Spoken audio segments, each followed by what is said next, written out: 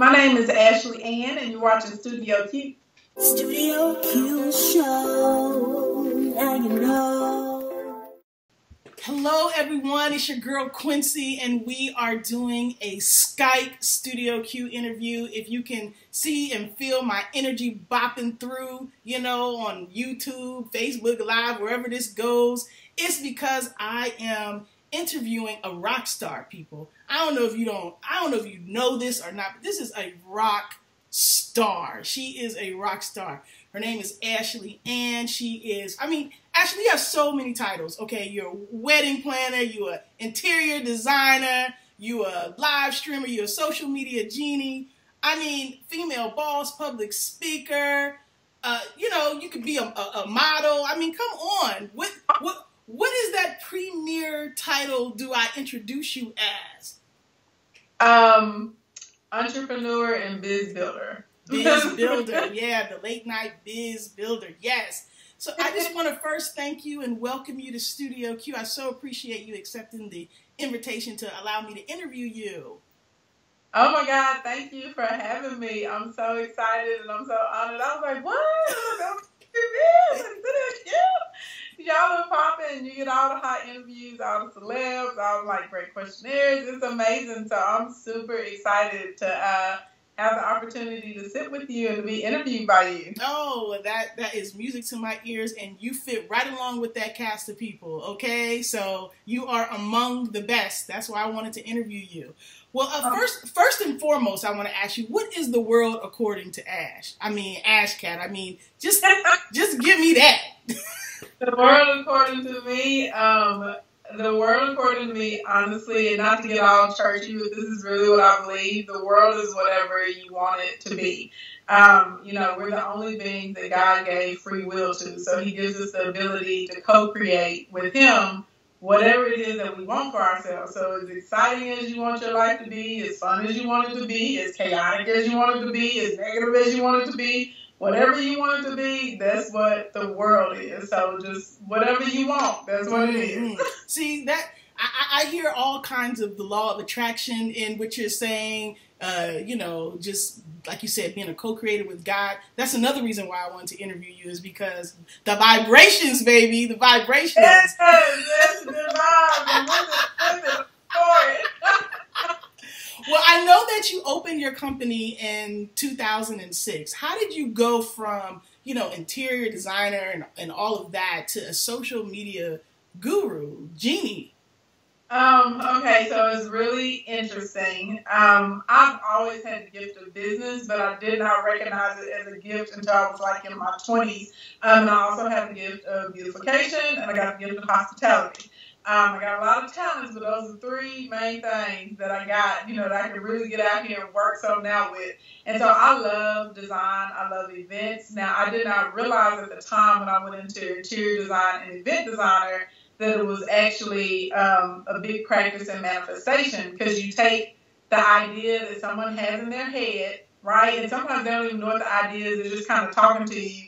It's an image in your head, and then lo and behold, there's a room, and there's 300 people standing in your room, or 1,000 people standing in your vision, and you literally took something that you imagined, turned it into a sketch, and then made it into reality. So I really love doing social events like weddings and birthdays, because these are things that people have really dreamed about for their whole entire lives, and all of a sudden you make it a reality, and just the joy and the overwhelming appreciation that people feel was amazing. So when I started my company, I started with $125 and a laptop. I did not have much at all.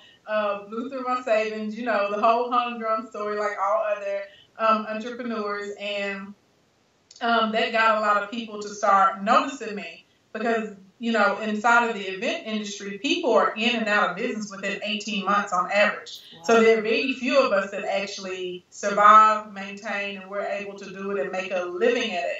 And so people start coming and asking me questions about business and what they should do and what they should not be doing. And then other people outside of the event industry start asking me questions about business. And then I would find out, I'm like, well, don't you have this coach? And aren't you paying somebody $10,000 to be helping you with this? And don't you have this team of consultants and all this sort of type of stuff? And they'd be like, yeah, I do. But whatever you're telling me is actually working.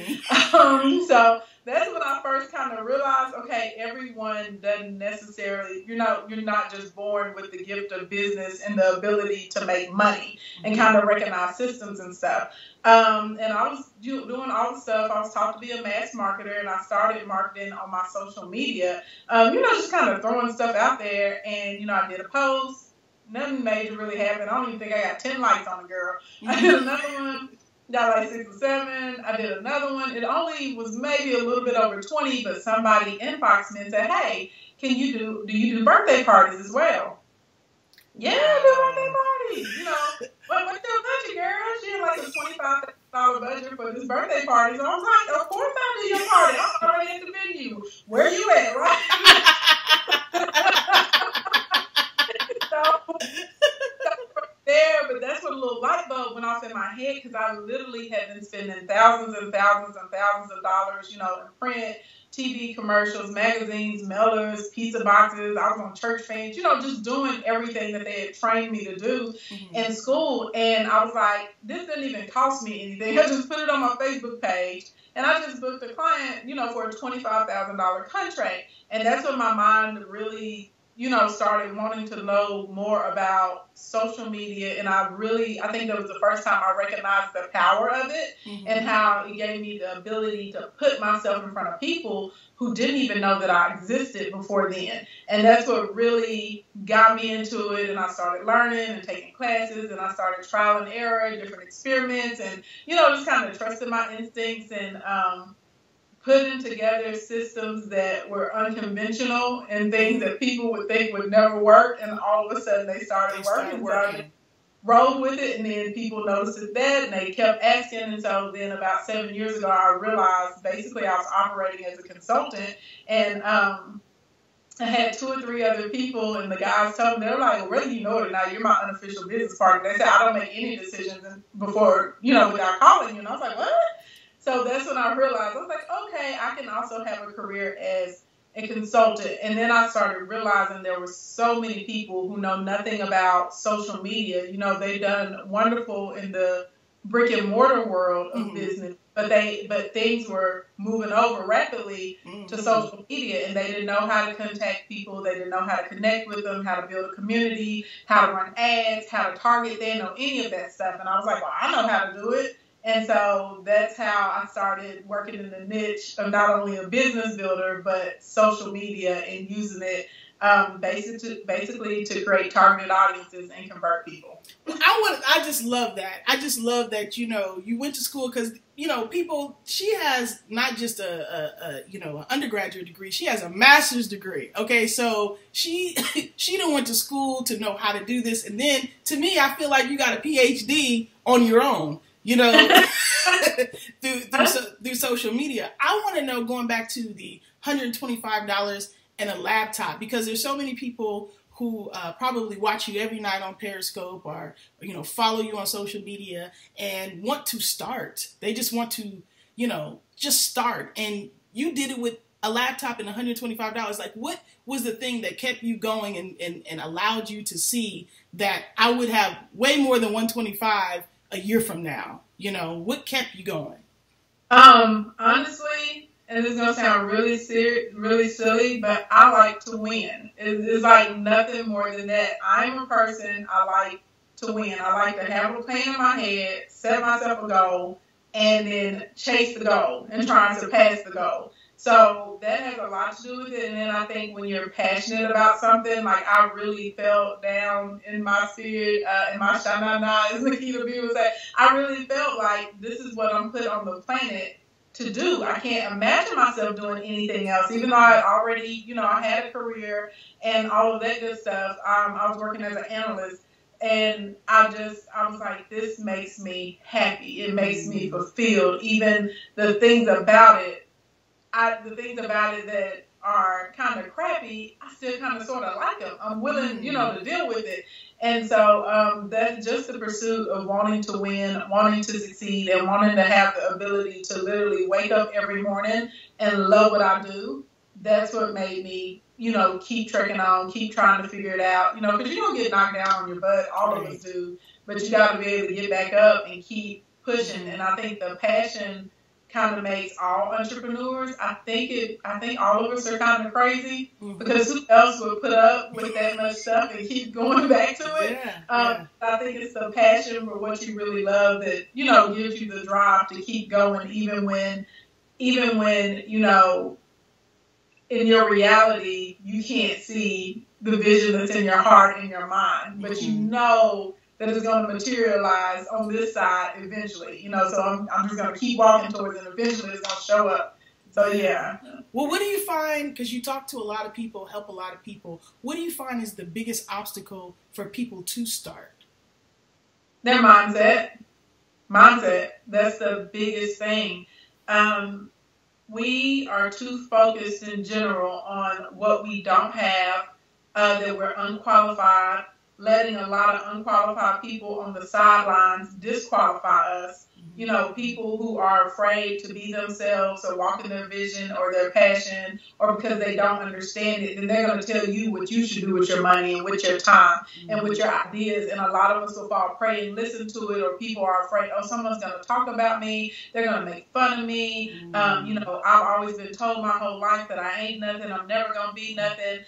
Even with something as simple as live streaming, I talk to so many people, they're afraid to get in front of the camera. I'm too fat. I'm too black. I got a gap in my teeth. I got, you know, my skin is too bad. My hair's too bad. All this like kind of little crazy, weird, irrational thoughts that people are having. It's the mindset and just being too focused on what you don't have instead of that I do have a mind. I do have a mouth. I do have a phone. I do have ideas. I do have connections.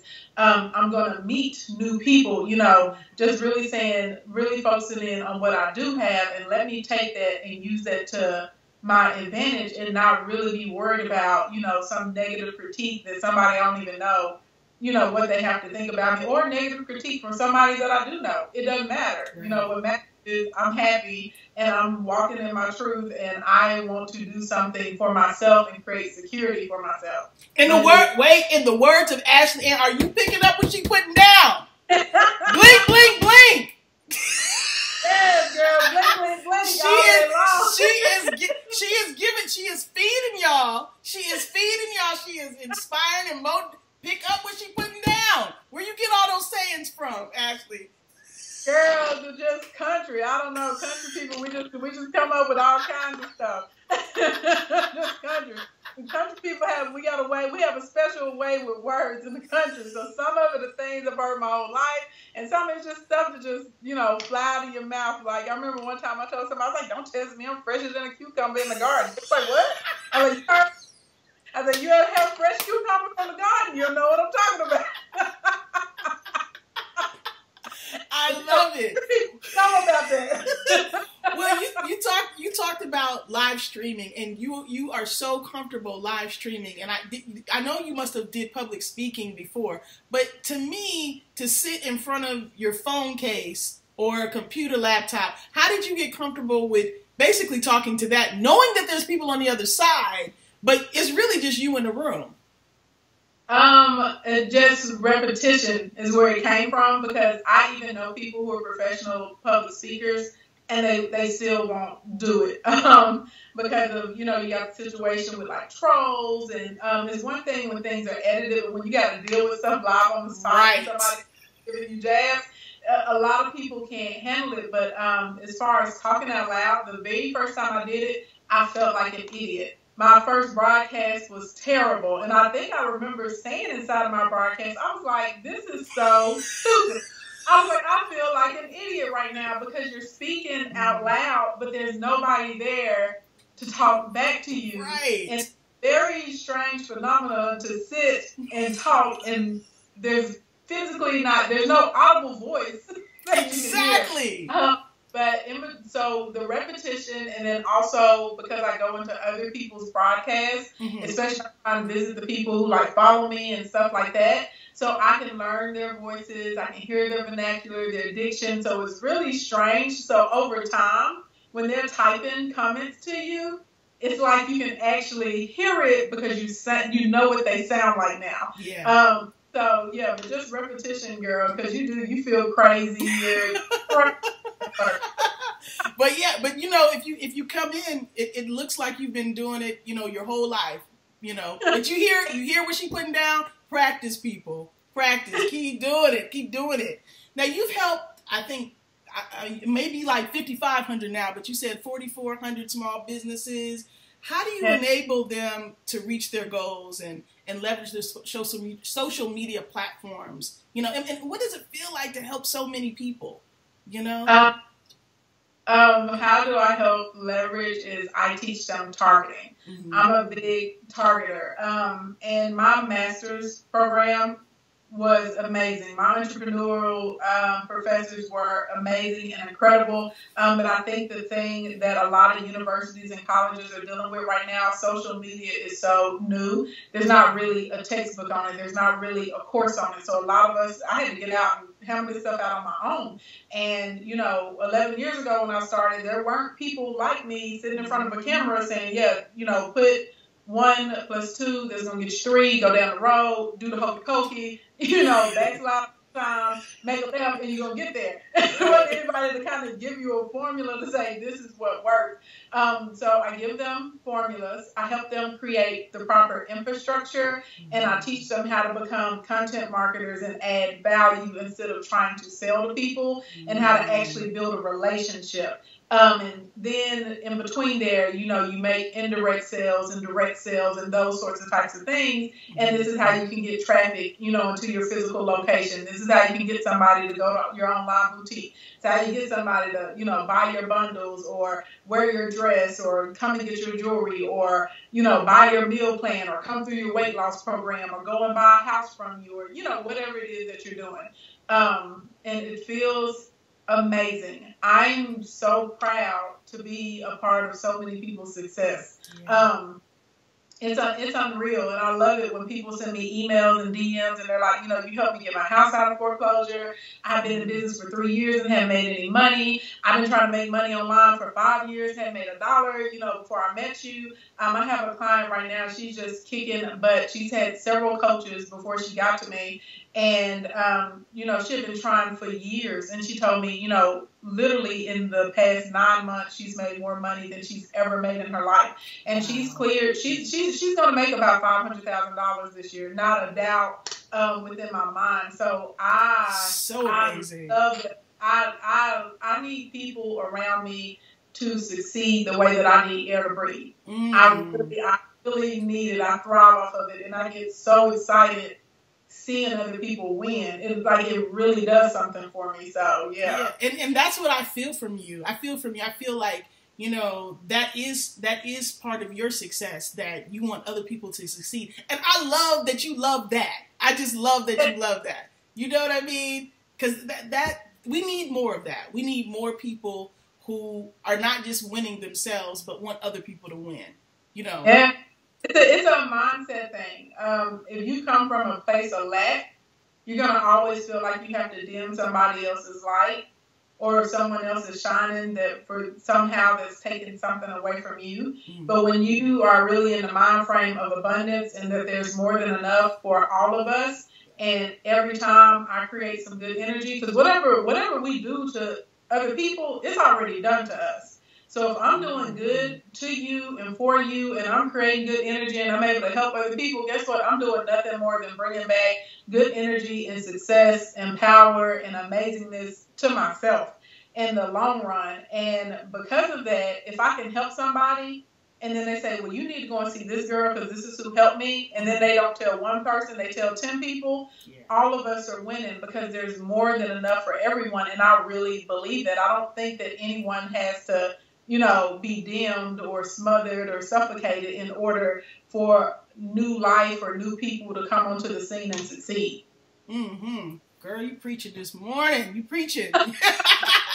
This afternoon, over this way. Well, you can send your tithes, Martha. I know, that's right. Donate. We have a donate button underneath. Have a PayPal.me. No. Yes, PayPal.me/ Ashley Ann, I'm sure. What's the biggest mistake you see people in business making when they come to you? A lack of systems.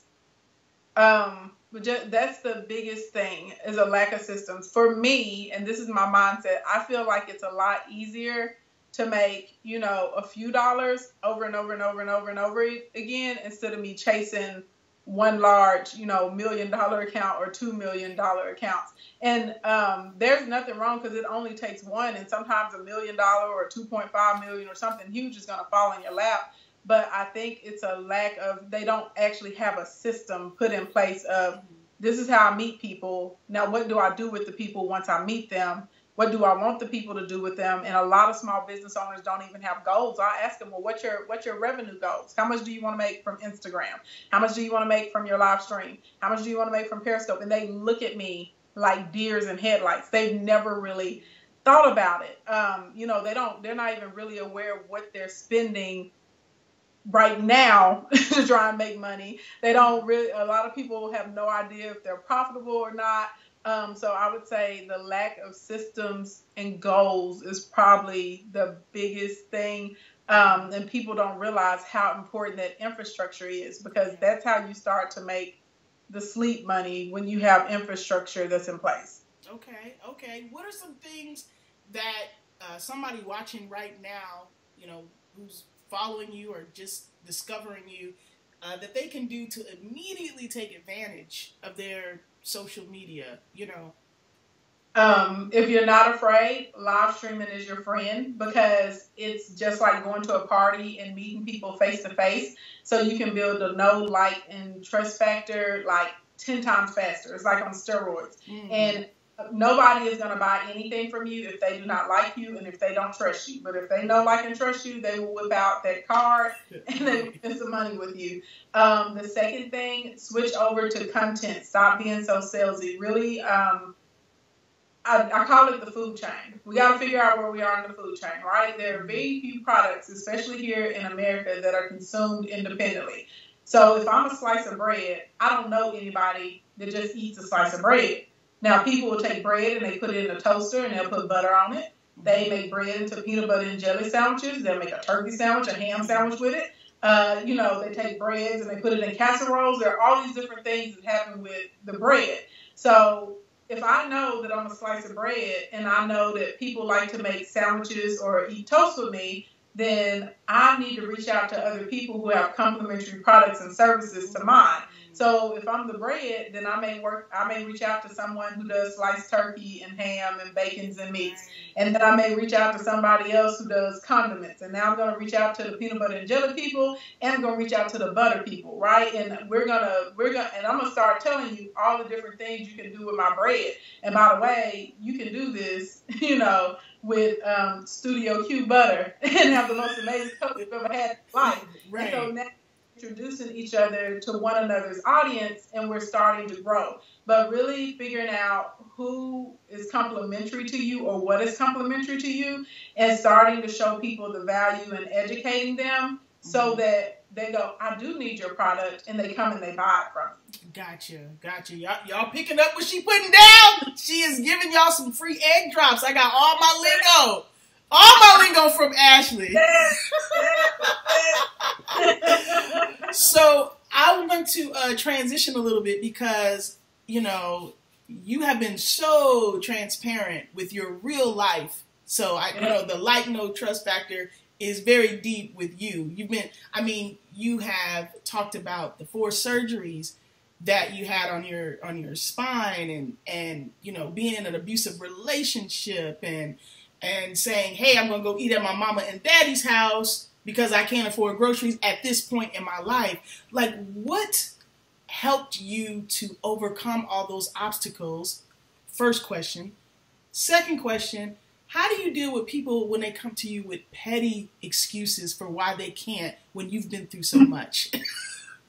The first thing to help me deal with the obstacles, again, it goes back to the mindset. There was a point in my life I was so poor, and I don't mean like financially poor. I was very poor in mindset.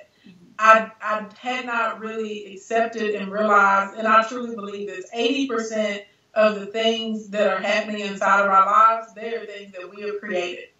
It doesn't matter what happens to you. It's how you react to what happens to you, and you can choose to let that elevate you or diminish you. And depending on how you speak to it and the way that you act towards it is going to determine what else comes into your life from it. So I was very poor in my mindset because I didn't understand that concept at that time. And I did not realize that I really had a great deal of power. Like, all of us have power. We can manifest whatever we want to. But I hadn't tapped into it yet. And I had surrounded myself with users. I had surrounded myself with takers. I had surrounded myself with abusers. And I was so, if I'm honest, I was so worried about what other people thought about me. And because I was worried about what other people thought about me, I was a liar. Now, I wasn't the type of person to go and lie about, I have this much, or I don't have this, or I don't have that. It wasn't that I lied about those things, but I was lying about my emotional state. And I was lying, I didn't want people to know I was in an abusive relationship. And I didn't want people to know that my ex-husband would leave sometimes for 3 or 4 nights at a time and not come home, right? And I would go out, I put on my makeup, I put on my face. And girl, I even had nerve enough to be there for other people and advising them and praying for them. But I'm out here, lying and pretending everything is okay and trying to hide what's really going on in the background of my life, because I've always, I am a strong woman, and a lot of people see me as strong and assertive, and so I was like, it's embarrassing, even when I was dating, I never even let a dude cheat on me when I was dating, and now I'm married to a man who's cheating on me, hitting me, I'm basically living in hell, so it was a lot for me, and I was trying to mask it, right? So it's really hard to change things when you're trying to hide things and you won't acknowledge it. So I was continuing to bring all of that negativity and trash into my life. So I was super poor in mindset. And once I said, enough is enough. What was the day, Ashley? What was the moment? What was the day? What was the moment that you said no more and things changed? And it was a combination of things. Like, literally, it was probably one of the toughest weeks in my life. I had gone to the doctor, and they told me, basically I need to prepare to be in a wheelchair. My spine was deteriorating at a rapid rate. I had a very bad business deal, and somebody had taken about $25,000 from me, which is crazy now because I'm in the position I literally make that in a day now. But before, that was enough to put me out of business, to take me out. I wasn't killing it the way I'm killing it now. And then, my ex-husband's mistress at the time had recently contacted me because she thought I was the side chick. She thought I was the other woman, honey. She got wow. Why, right? So I'm dealing with all of this stuff, and I remember going to the doctor's office alone. I was by myself, and I had to call my parents. I just broke down, just streaming into tears, like, oh my God, you just told me the worst news. And I'm like, the man I'm married to is not even here to support me, but I've supported this person through everything that they've been through, and he had been through a lot, and I'm always there for him. And the girl that was my so-called best friend at the time, she's not here with me. What is going on in my life that I have so many people around me that when I'm in need, they're not here? That was what did it for me. And I was like, I don't want to live like this anymore. I want to be happy. Yeah. And I want people who will love me as much as I love them. Yes. I'm so glad that moment happened for you to turn your life around, because it not only helped you, it's helping all of us who's watching you. You know what I mean? Because you've got to become who you are right now, but you had to go through that. What's the biggest lesson you learned from that time? The biggest lesson that I learned from that time. Because I learned so many lessons. If I had to pick one,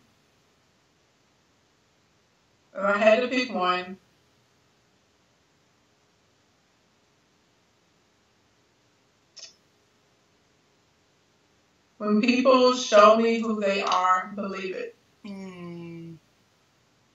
Because they were showing you. Yeah, because when I look back on it, there were all these signs and all these stuff that people would do, and I would just let it slide. And I think a lot of times people think it has to be something big and great and catastrophic that happens, but honestly, like disrespect and devaluation, it's very systematic, and it's a series of very small events, and there are things that we continue to allow in our lives. And I had to, get to one like, why am I even allowing this? what is going on with me that I'm basically willing to be a trash can to so many people. And so yeah, it was really a lot of that. So paying attention, and even when somebody shows you something, even if it's small, like, no, that is the truth, that's the reality. And if they act that way with something small, they're gonna act that way with something large. Yeah. And when people come to you with excuses that don't even meet the threshold of what you've been through, what goes through your mind, and how do you still find a way to help them? I don't know. Sometimes I was like, you ain't the client for me. And I've told people that. I said, you're not for me. And they'll say, well, I'm like, because you don't want it. You're full of excuses. I have a friend that I'm working with right now, and she is going through cancer again, but yet she still works and she keeps her business together. And I tell people, you cannot let a temporary emotion or situation affect you permanently. We're not going to make decisions based off of what's happening temporarily. You're not going to make a permanent decision based off of what's going on in your life right now temporarily. And so I just told them, like, because if you come to me and you go, oh, I got a headache, I can't do this. Okay, girl, well, my spine ruptured and I still was able to work. And then they go, oh, so shut up. Either crap or get off the pot. I don't have time for it. If you really, really want it, you have got to come with it, because you got to realize in the world you're competing against people like me. You're competing against people like my friend who has cancer. You're competing against people. We are relentless in our pursuit. And we take any health issue, we take emotional issues, we take family issues, and we compartmentalize it. We deal with it, but we understand that it's a distraction, and we don't let it stop us. We have our eyes on the prize, and we want it. And I'm going to come to eat your lunch. I'll eat your baby lunch. I'll eat your grandma's lunch. I'm going to come to eat y'all dinner. Then I'm going to look in your face and be like, I did it. What you going to do about it? You're competing against people in the world like me. We have morals and values, and we're not going to do anything that's disrespectful, but we're going to do everything that we can in our power to get what we want. To win. We do not quit, and it doesn't matter how many times we get knocked down, doesn't matter what our health issue is, doesn't matter what our emotional state is. We know at the end of the day, I still have a mission to complete. And until you really want to succeed, until it's the point where literally nothing is going to stop you, and you really want it just as bad as you want to breathe. You really want it just as bad, as you want love. You really want it just as bad as you want peace. You really want it just as bad as you want abundance. You want it just as bad as anything that you've ever wanted badly in your life. You're not going to win, because you're going to take any little thing and use it as an excuse to bow out. And, you weak sauce, and maybe you're not cut out, She said weak sauce. Weak sauce. Well, I want to know, why do you give such massive amounts of free advice every night online? But because it goes back into that thing that I really believe, the more, whatever I'm doing into others is already done into me. And also, if I can keep somebody from having to struggle the way that I had to struggle, if I can keep someone from making the same mistakes that I've made, if I can keep someone from losing as much money as I've lost, then congratulations for me and for them. And honestly, there's a lack of information inside of our community. So, and I can talk to people in a language that they can understand, and not use all the jargon and the marketing terminology. If I can get on and empower somebody and show you, this is how you can start to create whatever you want to from exactly where you are right now, that's going to better for us as a whole. There's a serious economic disparity, and if you look at the charts, every single race and every single nationality and every single culture's income has risen in the United States, except for African Americans. When we got to the 1980s, we flatlined. So everyone else is doing this, and we're doing this. And it comes from a lack of information, right? And even if you go back to the word, right, it tells you my people perish for a lack of knowledge. So if I can get out here and I can help and I can teach and I can open up people's eyes and show them different opportunities, that's better for us all as a whole. And in return, what God has done he's allowed it to bless my business because it helps me to pick up more clients. And I'm never worried about the free information that I'm giving out, because I tell my clients all the time, you think this free 99 is where it's at.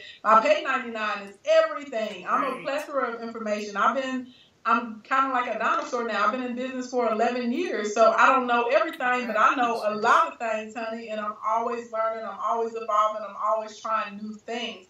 So that's, that's not a worry to me. Some people, they're so tight with their information because honestly, that's all they know. And a lot of these so-called gurus, I'm not trying to be shady or anything, they're just going and Googling information. They can't really get in depth about it. They can't really show you how to do things. They don't really know how to advise you if you make a wrong step or, you get an error. So I'm not really worried about it because I have the actual experience to back it up. And as my daddy would say, experience is your greatest teacher. Oh, yes. Oh, yes. Your daddy is right. Your daddy is right. What do you think one of the most effective ways to create wealth is? One of the most effective ways to create wealth? I can only give you one. Oh, geez. Okay, it's kind of like a cheater answer.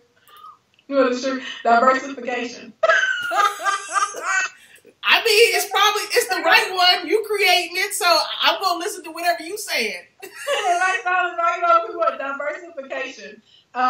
Just not putting all your eggs in one basket. And once you get one business up and running, if there are other things that you can invest in, that are good sound investments, if there are other things that you can spring off of that, creating the multiple streams of revenue. Everybody needs them. Even as much as I love social media and I love it, as much as everything blows up, eventually it has to deflate, right? Eventually there's going to be a boom. And you don't want, and I tell people all the time, I'm like, no, you learn how to build your business online and you learn how to build your business offline. You got to have both skill sets. And then if you get your money up enough, then I tell you to go and get some real estate. I don't know one person that's worth hundreds of millions of dollars or billions of dollars that doesn't own real estate. Gotcha. I don't know one of them that does not own real estate. God ain't making no more land, so get up on it when you can. What do you think one of the biggest myths about social media is? I think the biggest myth that I hear about social media, people think they think that there's no money there. And I'm not really sure why they think that. They think that no one is spending money on social media. They think it's a waste of time and it's really silly, and it's just a bunch of people saying, hey, and hashtagging it. And it's because they don't understand that social media helps us develop relationships. They don't understand that 70% of clients are going to your social media pages even before they go to your website, before they come to your restaurant, before they pick up a phone and even call you. They're going to check you out on social media. And so I think, because they don't understand it, like, I've kind of grown up with it. I remember I got my Facebook page when I was in college. And before that, when I was in high school, MySpace and Black Planet were what was popping. And I had a Black Planet and I had a MySpace page. And so I've grown up with it, so I understand it a little bit more, but I can see how maybe someone who is over the age of 45, and those are the people who are honestly pretty much currently in power and hold a lot of the businesses and are in control of hiring and firation and all that good stuff. I can see why they don't understand it, because they don't get it. All they see is a bunch of pictures, a bunch of code, this guy is silly thing. But they don't realize it's really about building strong connections and maintaining relationships with people. That's what I love that, you really hone in on, is how it's about relationships. That's what you're really doing. It's a different way of doing it, but you got to build relationships. And I feel like that's what you do every night. That's what you're doing on all your different platforms. People, they do know, like, and trust you because they get to see you and get information from you on a consistent basis, So I just love that. Why do you think Facebook ads get the most traffic? Why? I know it's not why do you think, because that's what you teach. Yeah, no, I love Facebook. I think everybody needs to learn Facebook. Right now, Facebook is still the biggest and the baddest. They just are. And then they purchased Instagram a few years ago. So now Instagram was number two until Snapchat came along with a fury. But that's a whole nother story. But Facebook has the lowest barrier to entry. If you call up a radio or you call a cable network or if you call a magazine and you want to run an ad, nobody's going to do anything for you for $10 a day. Right. It just is not going to happen. And the beautiful thing about Facebook, y'all, like when I literally started advertising with them, I only had a budget of $50 a month. I have my little plan saved too, so I remember that was my goal: spend $50 a month on my Facebook ad. That was my goal, and I was able to take that $50 a month though, and it was bringing me in 2 or 3 solid contracts that were valued in between $25,000 and $65,000 every single month with $50, right? And Facebook ads allows you to target. They have 1.86 billion active users every month. You have 600 million active users on Instagram every month. When you run an ad on Facebook, as long as it's in the correct parameters, it's also going to run on Instagram. So I can find people based on their age, their location, what TV shows they like to watch, their education, the neighborhoods they live in, their zip code. There are all these different cool factors that you can use to target people. So now instead of you wasting money, just kind of doing a huge blast out, because that's what it does when somebody's listening to your commercial on the radio. You don't really know if they're interested or not. When somebody sees your commercial on a TV show or in a magazine, you don't really know if they're interested or not. But if I know, let's say for example, I sell running shoes. Well, I can go on Facebook and I can look up everybody running the upcoming marathons, and I can send out an ad for my running shoes, right? And then I may say, when you buy a pair of shoes tonight, we're also going to send you, a free belt or something. Like there's this little belt that marathon runners wear. Sometimes they keep everything in. We're going to send you this, or a free energy booster or something like that that's popular for them. And that's gonna get you sales, because now I'm only running my ad for my running shoes in front of people who run marathons. Gotcha. And they relentlessly. So that's the beautiful thing about Facebook ads, and that's why people need to learn how to use it. Even if you own, let's say you own a restaurant, and I want people to come into my restaurant and eat. Well, why do I want to run my ad all over the place? No, I can get on Facebook, I can put in the address of my restaurant or the zip code and say, I want this ad to run to everybody within a 15-mile radius of my restaurant. And I'm going to run an ad, and I'm going to say, click the link and get this coupon code for a free appetizer. And you got to come in by May 1st or whatever to redeem your appetizer. Guess what? I just generated a whole bunch of walk-in traffic for my restaurant. Just that simple. And I collected their information because I got their name and their email list. So now they're on a list, and I can keep emailing you, or I can keep running more ads to you if I install a pixel. And I can say, hey, we're having steak night tonight. Hey, we got trivia games tonight. Hey, it's pizza and beer night tonight. Come on in and have a good time, right? So when you really understand it, then, you can put together these systems not only to get new clientele, but to stay in contact with your current customers and create amazing experiences for them, and again, continue to build your relationship. Nice. So you are just a wealth of information. Boom, you got the Facebook, the Instagram, Periscope. You also are a business in real life where you go and deal with actual people, not just the phone case. So I wonder, who does Ashley look up to in business? Who do you look up to and say, hey, I wanna, in 5 years and 10 years, I want my stuff to kind of mirror that? Or who do you get your advice from? Oh my God, there's so many people. Now, as far as advice and person that I admire the most, my daddy. As cheesy as that sounds, my daddy. He's everything that I've ever seen him attempt, he's excelled at it. And if he didn't excel at it, he learned from it and used it to excel at the next task. The greatest sales advice I got came from him. So I teach a lot of people about the 10 network. and using your 10, to really build your network and getting them to work for you and creating a humongous referral source and customer base source. Wait, and what's the 10? I don't know what that is. What's the 10? I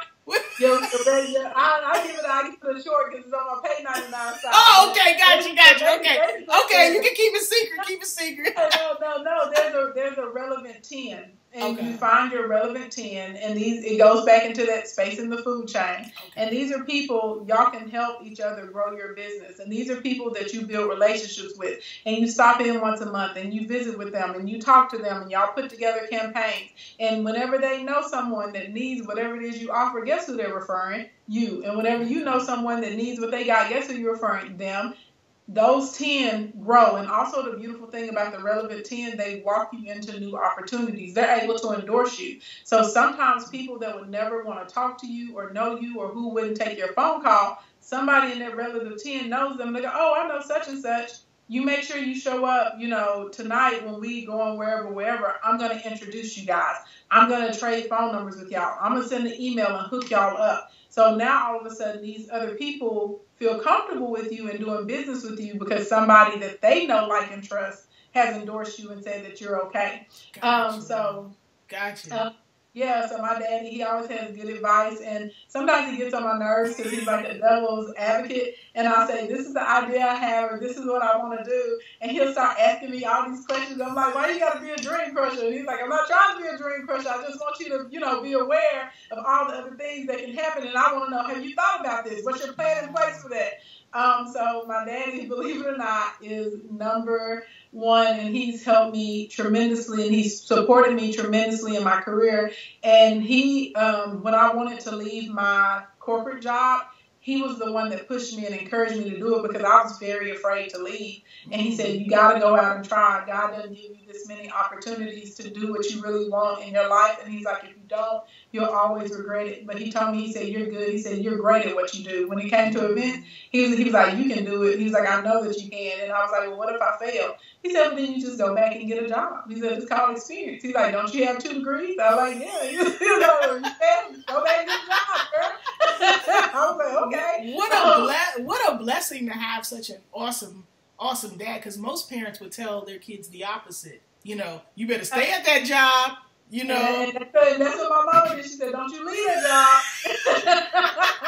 And my mama loves me, and she definitely has been a support. She helps me with my business. Even stuff as simple when I just work myself down to the bones, girl, I'm too tired. My mama will get me and put me in the car and take me wherever I need to go. She'll come over here and help me hammer out last minute work. So she's always supported me, but she was afraid because she didn't want me to get out there and fail and be destitute and, fall on my face because she knew what I was doing. And you her baby. Yeah, and for a long time inside of our culture, we were taught to survive and not to strive. You grow up, you get a good job, you don't do drugs, you stay out of jail, you pay your taxes, and you be black and die. That's what we're taught for a long time, right? No, you can have all of this stuff and create, all of these things. And, even, a lot of us sometimes we feel like it's almost impossible to generate the amount of revenue or to see success for ourselves on an independent level, because a lot of us feel like unless you're like a celebrity or an athlete or actor or actress or singer or something like that, well, there's no way, that you can have this amount of money. Or even if you look at our really prominent celebrities, then you have all these people buying into all of this Illuminati stuff. So I'm like, so you're telling me every black person in Hollywood that is successful has sold their soul to the devil. So you're saying we're incapable of this type of success unless we partner with the devil. Even that foolish, that type of foolish mindset. So, right. Yeah, and all the celebrities weren't celebrities before they were celebrities, Exactly. So you're just going to demean our culture as a whole. The only way we can come up, we got to go sell our soul to the devil. No, it's not. I don't think so. Well, you know so much now. What would you tell your younger self? What would I tell my younger self? You have dominion and power over everything around you. Don't sweat it. Don't sweat it. Don't let people mistreat you. Don't let people misuse you. And, I may have a different mindset about this when I get older in life, but now at this point and for the past few years, I believe in mutually beneficial relationships. Mm-hmm.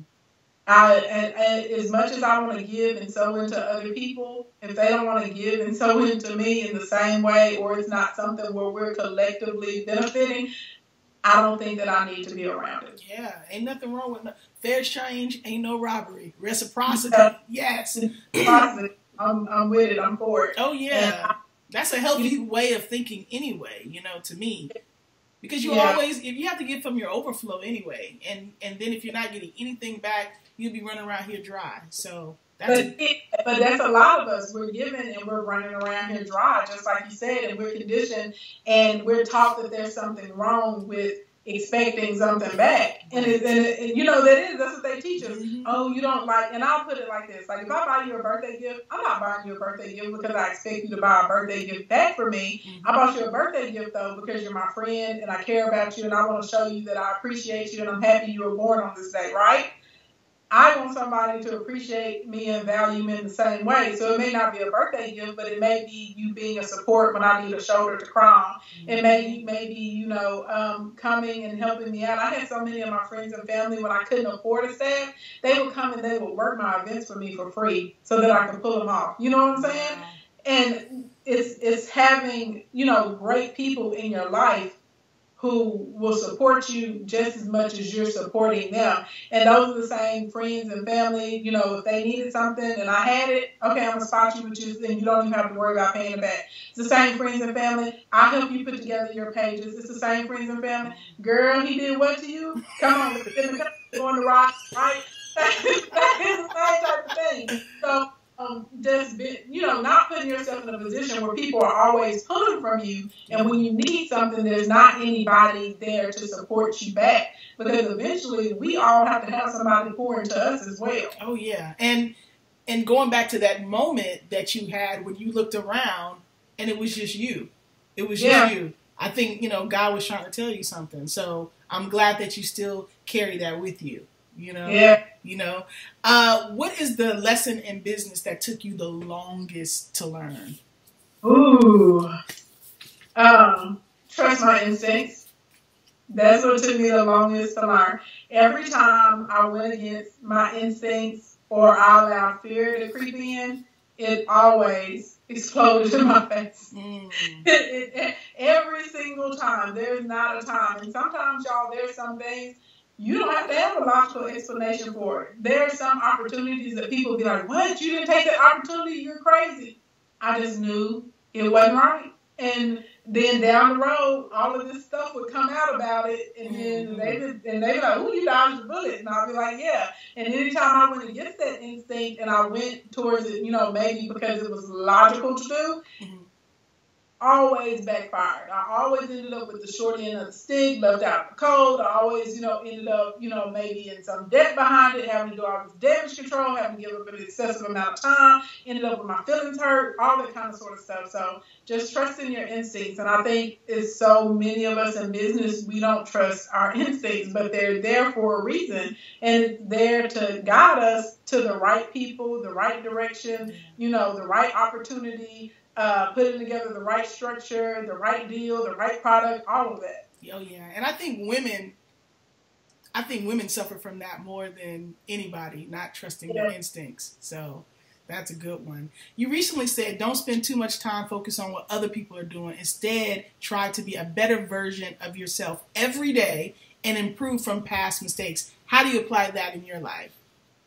That's literally what I do every day. I'm not worried. Now, there's this thing called a SWOT analysis, right? And when you do a SWOT analysis, you have to take an honest look at the current marketplace. And you have to see who are your competitors or who are people who are offering products or services similar to what you offer them at, right? Because we got to make sure I'm on the same price point, or I have the same level of quality, or I have a superior quality, or a lower price point, all this kind of stuff. Kind of like if you look at the fast food restaurants, right? Somebody came up with a 4 for $4, right? Wait, it was $5 for $4 first, and then everybody else adapted it. Somebody else was 4 for $4. And now everybody has some version of 4 for $4, that is right? True. Yeah. Right, so you got to be aware of what's going on in the marketplace. However, you cannot become consumed with other people. And I see a lot of people, like even something silly, I'll tell them, why is your Instagram page on private? Because such is going to be looking at it, and I don't want them stealing my ideas or knowing what I'm doing. So you're telling me you're missing the opportunity to pick up anywhere from 500 to 1,000 new clients because you're worried about one person? Preach. You're the creator, so you're always going to have a new idea. You're always going to have a new invention. And guess what? Imitation is the best form of flattery. It is. So I need you to get out here and be worried about yourself, where you'll see people, what are they selling? What's in their store? What type of customers they got? Who they call? Where they get this loan for? When they get that new car? Being so obsessed with other people and what they're doing is taking away time and energy from you to be obsessed. And you need to be worried about, how am I going to get a new car? How am I going to get new clients? How am I going to increase my clientele? What new opportunity do I have? Can I get on this radio? Can I get on this show? Who's going to help me get to where I'm trying to go right now? Well, what can I give to those people in exchange for that? Just really trying to focus on yourself. And then I like to have little come to Jesus meetings periodically, at least once or twice a month. I'm having them. Okay, what did I do well in my life? Okay. What did I do that was not so well? Because I need to improve that. And what do I just need to stop and not ever do again, right? and really trying to work on that. So yeah, literally every day I have my little goal list. I know what I want to do. I have a little come to Jesus meetings once or twice a month. I write down, some things that are going to help me become a better person in that aspect, and I just go for it. I put my head down and I work. I'm not looking at you or them or, him or her. I don't care what you got going on. I don't have time to look back. I'm running my race, and I can only look towards the finish line. And when you look back, that's when you start stumbling over your feet. When you look back, that's when other people come and catch you. When you look back, right, that's when all of a sudden you spend so much time looking back, you find yourself at the end of the pack. So the only thing I can do is look forward, focus on where I'm trying to go to. And, like I said, quarterly, you do your little SWOT analysis, figure out what's going on in the market and say, okay, I may need to pick that up or I may need to leave it alone and keep it pushing. Yes. But get out of people's business. And if they want to be in your business, let them be in your business because that's distracting them from their business. So fine. Love it. Well, you say you have a manifestation challenge that starts May 1st. Can you tell me what that's about? And how people can get down with that. I'm so excited. So it's a 21-day manifestation challenge. And there are a lot of people, they're, always asking me, they're like, how does this happen for you? They're like, you got like the direct hookup with God or something? I'm like, no, I got the same hookup everybody else has. But it's really about teaching you, first of all, identifying what your purpose is. Because there's a lot of us wandering around. We know that there's more. We know there's something else, but we're really not sure what we're supposed to be doing, what it is. So what's your purpose? How do you operate in it? Then also identifying what you want in life. It is amazing. If you start asking people what do they want in life, they will stare at you. And we just going to be blinking at each other because they really don't know, right? Wow. People will put things on you and tell you, oh, you should do this, you should do that, you should become this, you should go there, you should dump him, you should stay with him. They put all these things on you, their ideas for your life, but a lot of us don't know what we really want in life. So really teaching you, what do I want in life? And now that I know what I want in life, how do I get it? So getting the mindset right, the proper prayers, praying for the right things, using affirmations that actually work so you can really start to see the life that you want and all of the change. So you're going to give them the secrets to how you to manifest the things within your life. Yeah. I love that. So May 1st, do they need to do something? Go somewhere? Click on something? I know I should have made a bit link for it, but I didn't. But if you go to if you follow me on Periscope, Twitter, or Instagram, I have a little thing. It's Linktree, www.linktree.com/KingAshleyAnn. Click on it, and there's a button that says 21-Day Manifestation Challenge. And it starts May 1st, so you need to try and get in that thing by the end of this month, because once the first hits, can't nobody else get in. And every day, literally for 21 days, I'll pop in the group, we'll talk, I give an assignment, there are different worksheets, activities, challenges, stuff like that, and it's amazing. And people really do get results and their life really starts changing. So it's crazy and it's really cool to witness. Mm-hmm. Well, I want to get your expertise on the Shea Moisture blow up that just recently happened. What would you have advised them to do? What are your feelings about it as a woman of color? I mean, it blew up on Twitter because of the ad featuring these white women and just turned everybody off. They did an apology, but your thoughts? Okay, so first of all, I don't believe that Shea Moisture had any ill intentions at all. I don't feel that they, were trying to devalue their core audience. I don't feel that they were trying to devalue Black women. I definitely know that they didn't want, the overtone that happened to happen. I think they are simply doing what all businesses do. You get to a point, you grow, and you want to meet a new base. Well, not even a new base. I'll say you want to get in contact with a new demographic and let them know about your products and that you have something to offer for them as well. Now, I think the way that they went about it, if I would have been the person to see the ad, I would say, hey, you can't do that. Because we live in a world of social media. So, back in the day when you had a customer or client that was angry with you, I called up a couple of my homegirls on the phone. I may have told my family and friends, but it didn't go too far. Now, almost everyone literally has at least 1,000 followers, right?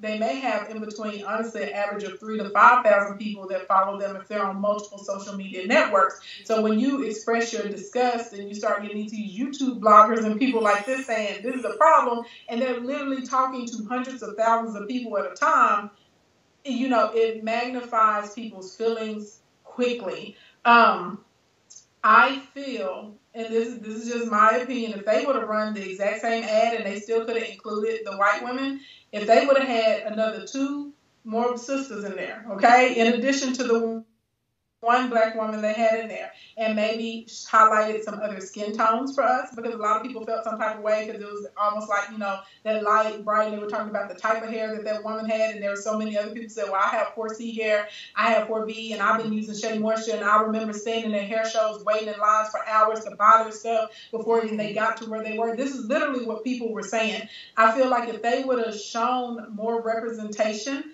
of their base, then it would have been more of, hey, let's have some new friends come over, right? We're expanding. And people would have been like, oh my God, this is great that you guys, are branching out to new areas and you have products that are, healthy hair for everyone. When they only show that one lady and then one African American woman, and then you have, multiple Caucasian women inside of the ad, and then you never show another African American woman with a different texture of hair either. I feel like that's what made people feel slighted, and it was almost like my best friend just dumped me and went to a new crew of friends. And that's what upset a lot of people. So I think literally if they would have added 2 more women of color in there with different textures of hair and different skin tones, I feel like that, and it literally could have been the same verbiage and everything, I think that ad would have been perceived totally different because there would have been a representation of their core and of their base. And we know that African American women, we come in all kinds of different shapes, sizes, and colors. We have all kinds of hair textures. Most of us that are natural, we have multiple hair textures inside of our hair. So if there would have been that type of representation, then it would have seemed more like inclusion instead of I'm kicking you to the curb because I want to get with them over here now. How can they make it better? How can they make it better for going forward now, since they done made that, they apologize? Is that enough? I think they're on the first step by apologizing and acknowledging instead of doubling down and saying, hey, this was not our intent, but we're sorry that we made you feel this way. I think if they become a little bit more inclusive in the process, saying, maybe doing some education and saying, even on their social media, and saying this line or this set or this color of products is for people with this type of hair, or this is for those women with this type of hair. So I think educating people And I think really, you know, making sure in their future ads that they are showcasing their core. I don't think that they have to abandon the Caucasian sisters at all. But I just think it's important whenever you're running an ad, you're going to showcase your core demographic, and then you're also going to bring them in so that it's inclusionary instead of I just kicked you to the curb, which is how a lot of people felt. I didn't feel that way because I'm a business owner and I understood what they were trying to do. But I definitely understood because the majority of the population are not business owners. The majority of the population, they don't understand investment, expansion. They don't understand those sorts of types of things. And so you have to be sensitive to people. It'd be like all of a sudden if I was like, okay, I'm going to work with large corporations and plan private programs for them. And I started running a bunch of ads that were only geared towards them. And I completely left out all of my small business owners, all of my startups, all of my moms. And I'll be honest, 73% of my audience is African American. So all of a sudden I started posting images and I never showed another African American person on one of my ads or my posts or inside of one of my video testimonials. People are going to feel some type of way about me. So I literally think if they can, you know, start to showcase, you know, and maybe put together some other commercials and make sure whenever I'm running something, even though I'm trying to reach this new audience, I also need to make sure that I properly showcase my core and my base and the people that help me get to where I am right now. I think that they'll be fine. Okay. And the cycle is short. People, you know, next week they'll be mad about something else. We do move on quickly, don't we? Move on quick. Last week, everybody was mad about Pepsi. You know what I mean? Right. By this time next week, you know, somebody will say something crazy that's a politician. It'll be some scandal about some celebrity that came out. True. Some weird news will come out, and everybody will forget. Yeah. So I think that they're already on the way to making it better by acknowledging it, putting out a public apologies on their social media, and in the future, you know, I think trying to educate different people with the lines and in your commercials. Just make sure there's not even necessarily equal representation, but I do think it hurt the fact that you had one African American woman and you had more white women, more Caucasian women than you had African American women.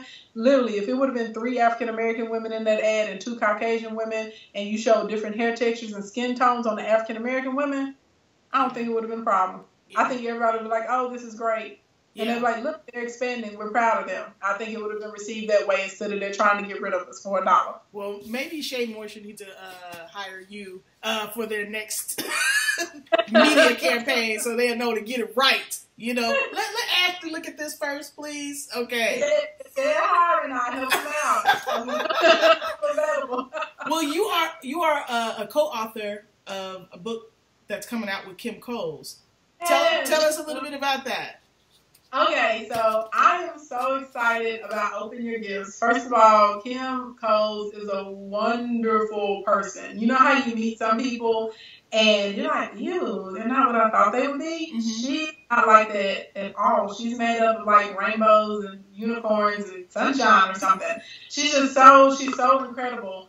And so I was absolutely honored that, you know, she tapped me on the shoulder and gave me the opportunity to be a part of this project. And so the book literally is a compilation of, you know, I believe it's 23 of us, 23 women, and our stories and different trials and tribulations that we've been through, how we were able to pull ourselves out of those things. And then each of us give, you know, our life lesson, what we think that you should take away from this. So that you really, you know, can move in, you know, gratitude and abundance and all of that good stuff. Nice. And when is it going to be released? I believe it's released during the month of May. Yeah. So I'm excited. You'll be able to get it on Amazon and you'll be able to get it at any Barnes & Noble store. Or, of course, you can go to my site. Click that link on my Twitter. Yeah. May 10th. May 10th, I think it is. I think it's dropping May 10th. Yeah. Open your gifts, get it. Now I have a lightning round that I do with all my peoples, and but before I do my lightning round, I have my final question because I can't be here with the guru and not get no advice for Studio Q. Quencie, give me something that I can pick up. Give me something that I can. help me. Give me just a little tick to take me in the rest of 2017. Hey, this is what I would do for you guys, because your interviews are phenomenal. Your personality is amazing. I noticed that you got the live streaming section on the website, so I was like, yes, girl, come through and live stream for the people, because it is.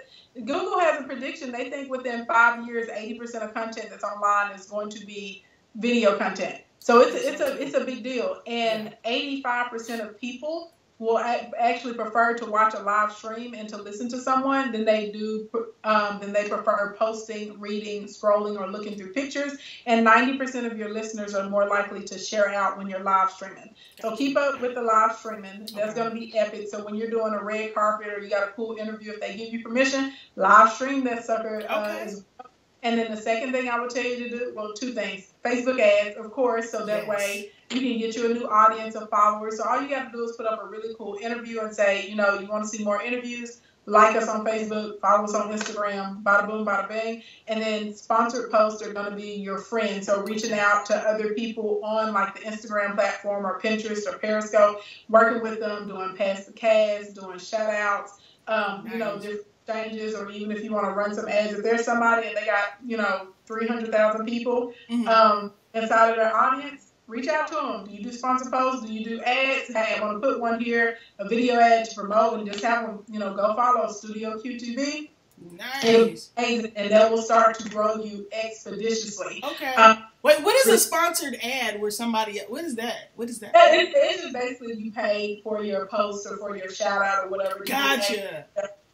And I do believe that micro influencers have a lot more power than some of your larger accounts. Unless you're a big account like the Shade Room, now they're huge, right? Yeah. And they got influence, and their people are on it. They watching, they looking, they clicking, they comment and stuff like that. But the Shade Room actually has real active followers. There are a lot of people on social media. You'll go to their account and you're like, okay, you got 500,000 followers, but you just posted a picture and it only got 43 likes. What's up with that, right? Mm-hmm. That means either they purchase their followers or no one gives a flying fart about it. And in some way, that's not the place for you to be. Right. To see, compared to when they post, how many likes are they getting, how many comments are they getting, how many people are actually engaging with them, and if it's a good fit and their audience is your demographic and you want them to know about Studio Q, run your ad there with them. Gotcha. Thank you. Now for the lightning round. Okay, this just means one or the other. Quick. The question you are asked the most during live streaming. How do I make money? For you, early mornings or late nights? What's your preference? Oh, Jesus. I do them both. Just in life. Like, what do you like early morning, because in early morning I can get more done with my day. Okay. When I sleep in, I feel like I'm like missing my life. Gotcha. Okay. We talked about this a little earlier. Shea Moisture or Pepsi? Which one was worse? Pepsi. Okay. Your response when broke people try to tell you how to spend your money. I'll be like, when your bank account looks like mine, let me know.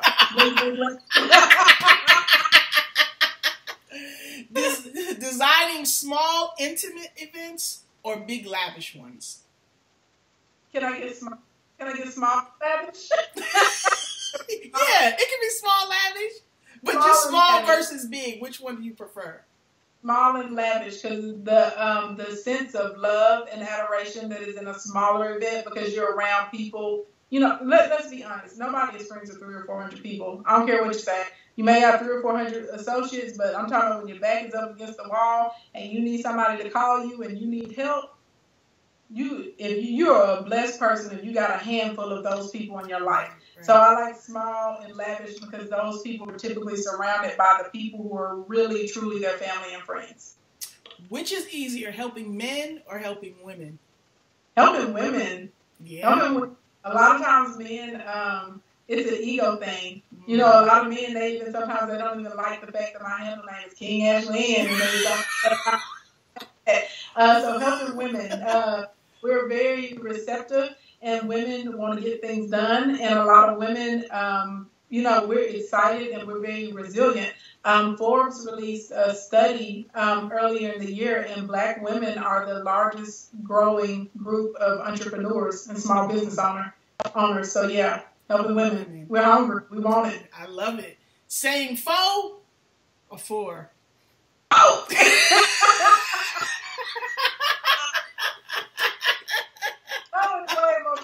Because the devil some people, Yeah. they know.